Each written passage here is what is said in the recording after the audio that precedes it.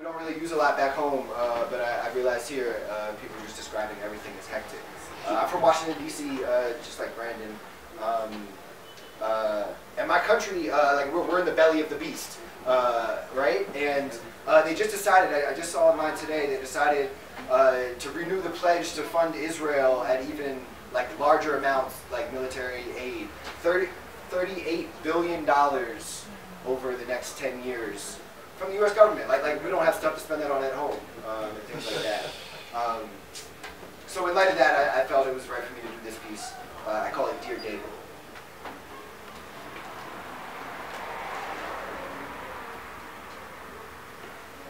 A six-sided star fishes for identity on my chest. Tucked under a mixed family, it dangles like a worm on a hook under American waters. David, you've become a constellation we no longer strain to see. Like a king's crown, your yellow light showed us through the darkest times, exposed us to the darkest of crimes when you labeled us a problem, a question. They answered with genocide, another problem, another question. They answer with atomic bombs, more problems. We stop asking. And instead promise never again. But we lie. Dead. As our babies boom. Might as well drop them out of the planes. It makes as much sense as cartoons, as war propaganda. Dear David, they gave you a nation, but what did you say?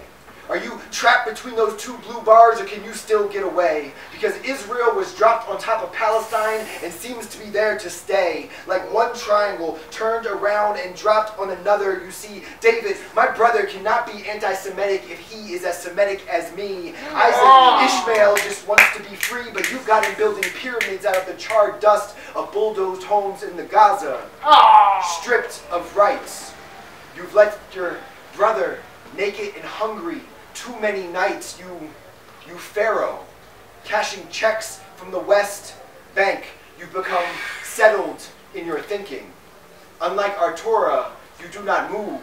You have not turned. You six-sided sinner. You blind Goliath. You have a hexagon center that points nowhere but inward. What are you looking for out in that desert? Is it another ghetto? Are you somehow jealous of the swastika's popularity among disaffected youth? I mean, are you trying to be a badass? Or are you just an abused child, grown up, molesting your nephew and calling him names? Dear David, our homeland is neither. Just like the Christian conservative right is neither. And you, my symmetrical friend, you represent me no longer, because you are a problem, a question, and you answer with violence, repression, more problems, more questions. Your jagged corners do not know how to answer. How ashamed you've made us. I used to cover all my notebooks with tiny pictures of you. Now I tuck you under my shirt in order to hide my association with, my role in unwillingly supporting your racial, national, religious apartheid. You make me sick, David. Oceans away.